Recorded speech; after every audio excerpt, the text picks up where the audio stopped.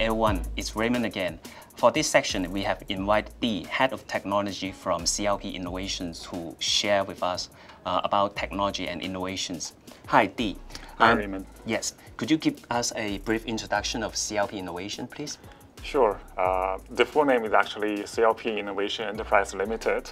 So it's a fully owned subsidiary of CLP Holding.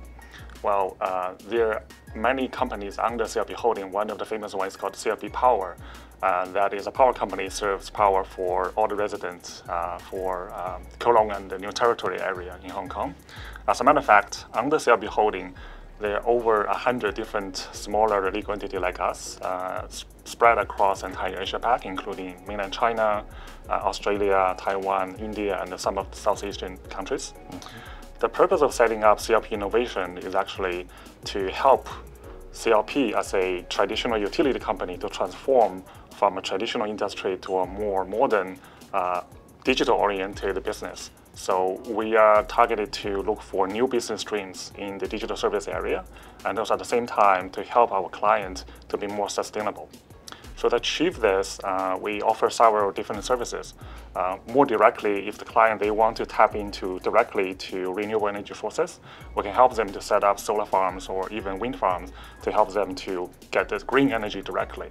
Or for some of the clients, mostly like in Hong Kong, you don't have large rooftop or you don't have large land, we can help you to install those IoT-enabled sensors or applications in your buildings, in your offices, or even the entire campus to make it a smarter place in order to help you to reduce your energy consumption and also eventually to achieve your carbon footprint reduction goals.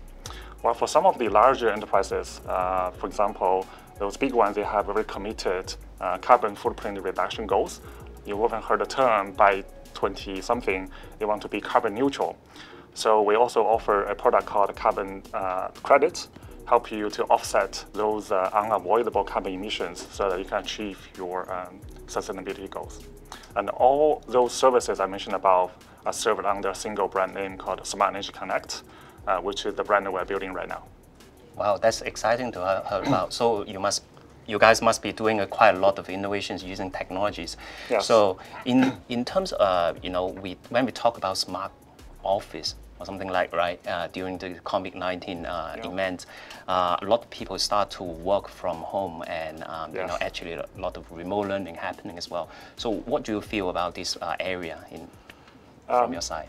Smart office, we see great potential in smart office, especially after COVID-19 or during COVID-19.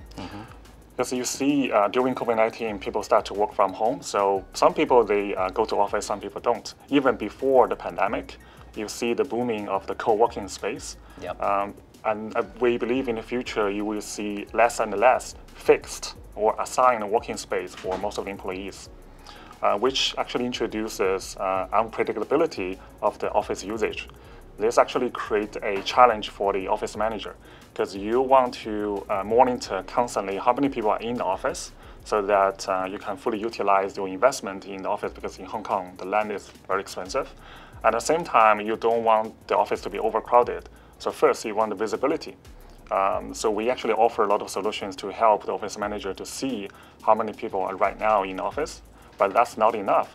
In order to get the maximum output of those investments, you also want to take control of some of the office utilities, such as you want to turn off or turn on certain lighting, air conditioning, just to save energy or to avoid unnecessary waste.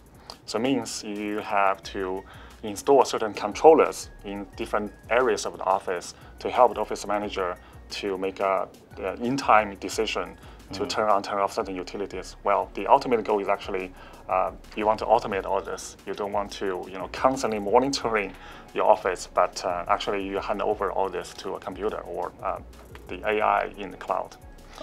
Okay. So how would you see the technical difficulties when you want to achieve a smart office? Yeah, smart office, I think in the market right now, you see a lot of the vendors around this area. Especially in IoT, but now most of the vendors, especially the big players, they are more focusing on industrial solutions. You have a lot of the solution around the entire building, entire park, or an entire factory. Those are pretty mature markets. And also on the other extreme, You also see a lot of smart home products, like you can control your home through your mobile phone or through a voice over device.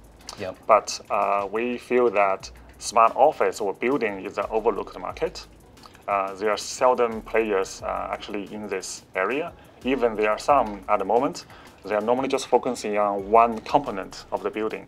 For example, you have a company that just offer lighting solutions. They're just dealing with lighting. Some are just dealing with cooling, like HVAC or the cooling fan coil. Or some just dealing with security, like CCTV or the door security. Well, we see there are not enough utility or not enough platform provider that can offer one single solution that to tap into all those different systems to make a federated decision. So that the first challenge would be obviously to how to integrate into all those different solutions. Imagine those solutions are produced by different manufacturers, so they are at a different maturity level. Yep. When we are building our platform, we feel that some are very mature, that you have a cloud-ready API that you can call. Yep. Some are very primitive, they don't have internet connectivity. So you may need to have to retrofit the existing system by adding a PLC or by adding a router to connect it to the cloud so that you can interact with it. And also, what's more difficult is that because all those different technologies, they are using different standards. For the connectivity, for example, some are using Wi-Fi, some are using Modbus, some are using Zigbee, some are using LoRa. So we have to actually learn all those technologies to make them all can talk to internet, which is using HTTP. So that's just one of the challenges. Even we figured out how to connect them to the cloud. Latency and the network performance is also another issue. Because the vendors now in the market are normally from Europe, from America, from mainland China, and their server are normally hosted in those countries as well. So when we actually design a smart office solutions, you have to call their API, means you have to travel to the cloud and do some processing and then come back to the local to make an action. Well, when you're building a website, you can, for normal user, you can wait like 3 to 5 seconds to wait for the website to load. You get used to it. But for lighting or for the door, you want to turn on the light, you tap something on your mobile phone or you tap your card, you want the door to be open immediately.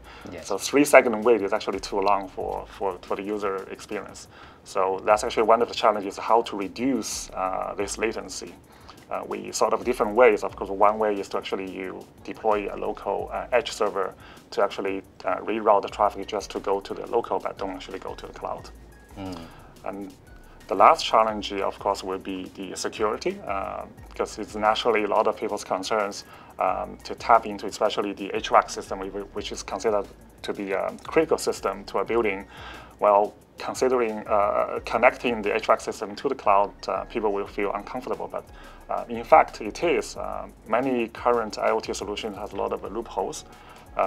If you just Google online, actually, you can see a lot of the traditional IoT-enabled systems that actually wide open to the internet, because during the industrial design, normally it's a closed-ended system, intranet. So they didn't think of, in the future, one day, this is going to be exposed to internet. So there's no security around it. So the challenge for us is when we actually enable the IoT capability of the old systems, how can we protect the existing asset? Okay. Yeah. So how would Alibaba Cloud help CLP to do the innovation, like to address some of the areas that you just mentioned? Sure. So CLP Innovation, you can consider us as a corporate startup. We are fully funded by our mother company, CLP Holdings. So we actually run like a startup. Yep. We get funding every year. We pitch our proposal and then we get funded so that we can run for another year. And also we do a lot of the prototyping, market testing, just like any startup. So first, we want agility.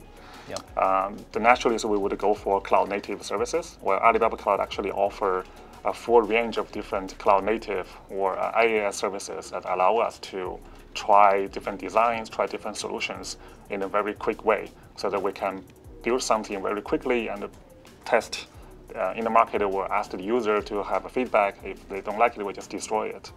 Very convenient, so the agility. Second is the cost. like I said, we like a startup, so we are giving some seed money. So we have to prove that this product actually can sell in the market, and then we get further funding to build it production ready. So which means during the testing, we want to squeeze the cost as low as possible. Well, for Alibaba Cloud, I think we tried different solutions, and we amazed that some of the solutions are even free during a certain period of time. And somehow we have different channels actually to get a lot of the coupons to add to our credit, so that we can actually try different technologies at a very low cost, or sometimes even free. And the last but not least is actually the packaging of the Alibaba Cloud product. For example, we were trying to deploy smart office actually just for Alibaba office in Hong Kong.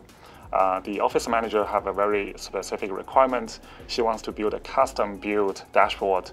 She gave us a map of the office and want to plot the sensors' exact location on the map. Well, this feature is on our product roadmap, but it was not available last year. But that was an old project last year. So we were introduced to Alibaba Cloud Data V. Says, oh, well, we can have a try. So we assigned one engineer to have a try. We have the prototype just within 1 week. And then after 2 to 3 weeks iteration with the user, the entire project was finished within 1 month. Okay. So wow. yeah, so actually during the starting of Data V, we also had a look at the backend services that are serving all the data analytics services. We are amazed that there are a lot of out-of-box solutions actually lower the technical barrier for our data scientists or data analytics, because they are more comfortable with mathematics or with coding on their computer, but less comfortable to working with a cloud or make a production-ready solution. Well, if you have some of the out-of-box solutions, you can just upload your code and then click a few buttons and publish the website very easily. Okay, so you actually have already adopted Data V for the the office management sort of usage. So how would you compare this Data V against like other BI sort of tools out there in the market? BI, I think it's an unfair comparison. Data V is so much more advanced than the traditional BI. For the first one is it does not build on a fixed denormalized data warehouse as we know. As many traditional BI tool, you must have a data warehouse. You tap into it so you can build different views upon this data warehouse. But for Data V, it's not necessary.